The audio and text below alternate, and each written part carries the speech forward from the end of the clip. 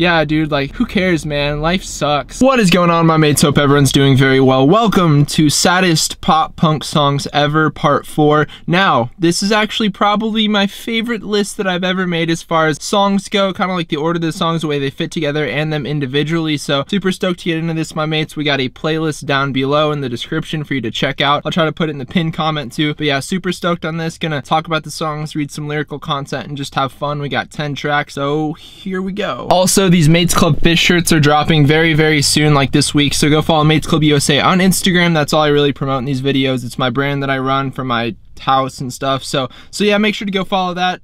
And then let's do it. First up, we got a song from Emo's Best Kept Secret, I Kid You Not, a modern emo band called Souvenirs, originally from the best beach town in the entire world, in California, called Carpinteria. It's from their album called Posture of Apology. Souvenirs, they're just such a great freaking band. This particular track is one of their saddest, for sure. One of the most emotionally charged, just beautiful tracks you can find in their entire body of work. It is called You Affect Me, you know, like with an A. Feel it in your backbone, creeping up to your skull. Yeah, you say you'll do anything so they know what you mean. Yeah, you say you affect me. Yeah, it's hard to explain. I'd give up my left arm if I could hold you with the right. Everything would feel right. The sentiment is new to me, and when I close my eyes, all I see is you. So if that doesn't like sum up the way that it is when you feel so strongly about an individual that you're like romantically in love with, I don't know what describes that better other than this song. Because like when you really, really love someone, I know it's the same for everyone. Like you really would give up one of your arms if you could just like have them with you. So go check out this track, dude. It's a straight up banger. Alrighty, so this is one of my favorite songs of all time. It's called Aphasia. It is track 4 off of Cardinal, a record that came out in 2016 via Run for Cover Records. It is by a band called Pinegrove, and let me tell you, dude, absolutely fantastic record, fantastic band. It's like indie, emo, a little bit of yeehaw country, and I know maybe you're like, dude, like yeehaw country mixed with a little bit of emo and indie and those types of little grooves, like that doesn't sound like it'd be very good, but that is where you are absolutely wrong. It may have to grow on you for a second, but you got to go check it out, dude. Just start with track 1 off Cardinal called Old Friends, and then kind of work your way down to Aphasia. Aphasia's track 4. Like the lyrical content on this album is so insane because their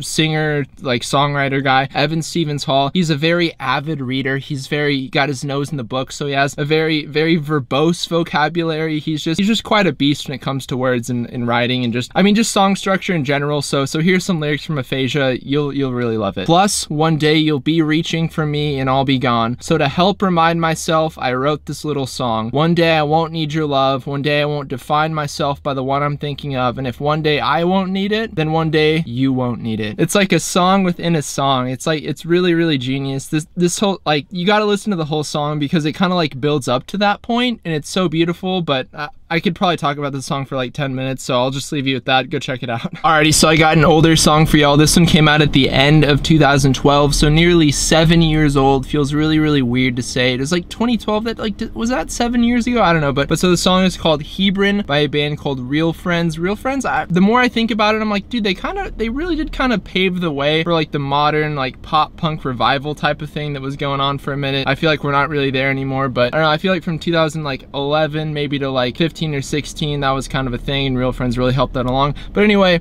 so Hebron is a shorter song. It's acoustic, I guess. It's got Dan Lambton, you know, just being really, really emotional. Has some iconic Tumblr type lyrics, you know, you're just begging for an edit. But yeah, here's some words from it. When something's fallen apart as many times as us, I can't put it back together, it's not the same. You still run through my head every night when I lay in bed. You used to cover up the cigarette burn on the passenger seat of my car. Now there's just empty coffee cups and long drives by myself. I remember when I heard that for the first time and I was just like, dude, like, I don't think it could possibly get any deeper than this. You know what I mean? Does anyone remember like hearing like lyrics like that for the first time when you're like way younger than you like currently are, and you're just like, bro, like this? Like, this is like what real emotion is, you know what I mean? I don't know, maybe it's just me. Okay, so admittedly, this is kind of pushing the envelope on saddest pop punk songs ever, and you could argue, and I would probably agree, that this isn't really a pop punk song at all, but this song feels really, really on brand. It's by a band called Pianos Become the Teeth from an older record that they put out a while ago called Old Pride. Has some horses on it. Very, very beautiful record. The track is called Cripples Can't Shiver. I mean, just based on that title, you're like, Cripples Can't Can't Shiver. This track is just an absolute diamond in the rough. I mean, the rest of the album is good, but like this song is absolutely incredible. It has like a sample of his mom talking at their church about like their dad's like multiple sclerosis thing. Dude, it's like, it's a real trip of a song. So I'm looking more like you every day, old man. In every way I'm feeling phantom pains from the fire you've dropped on your legs. I'm storing my uplifting look back for my time in that seat,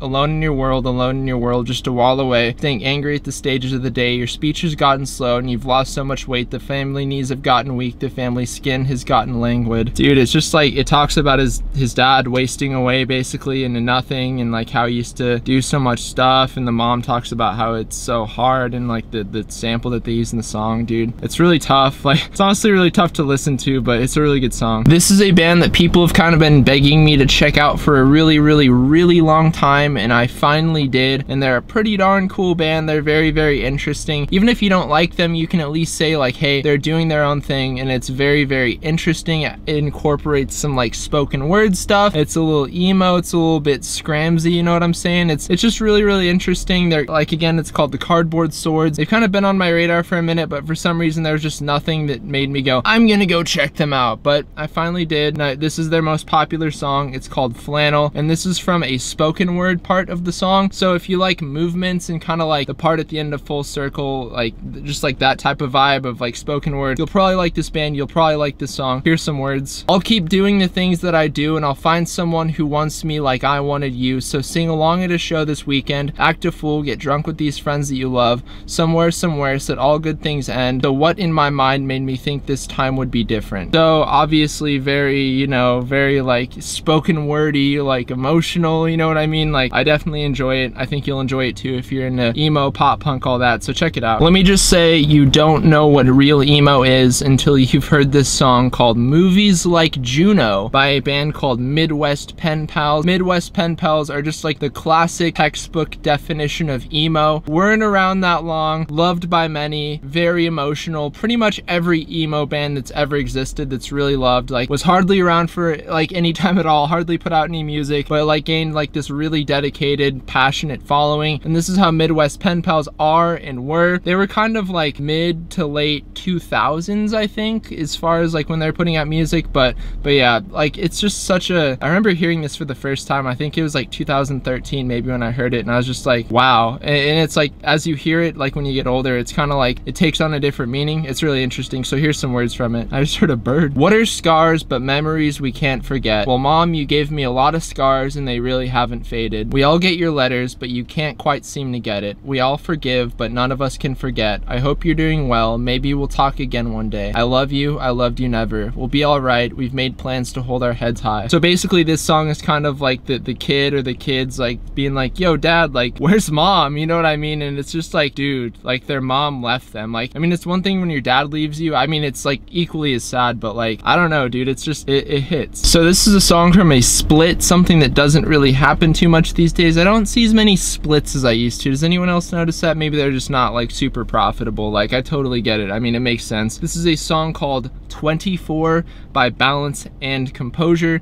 Tiger's Jaw, Balance and Composure, 1 12-inch split vinyl, beautiful cover art, beautiful songs. 24 is just like, it's just one of those songs where just like you hear it for the first time and you're just like, okay, like this is it. It just kind of like just has like this like just droning, like just driving like force that makes you want to keep listening to it. And it even mentions October Sky, which is one of my favorite movies of all time, so it's super duper dope. Let It Go, Oh It's Taking Over, It's All That I Can See, Look Around Up and Down, How Can You See Hope in Anything? I See Nothing, Lost All Sense of Hoping for the Best, Another Brother Never Seen Again, Lost All Sense of Hoping for the Best, Another Brother Never Seen Again, Let It Go. I mean, like, if that doesn't get you, I don't know what will. Like, I remember I think this was like my sophomore year of high school, I heard that and I was like working out in the garage and I was like, yeah dude, like who cares, man, life sucks. This song is one that means a lot to me, which I know sounds kind of stupid, but yeah, this song means a lot to me. I really love it. By a band called Basement, from their album I Wish I Could Stay Here, came out 2011, has all of the bangers on it. I still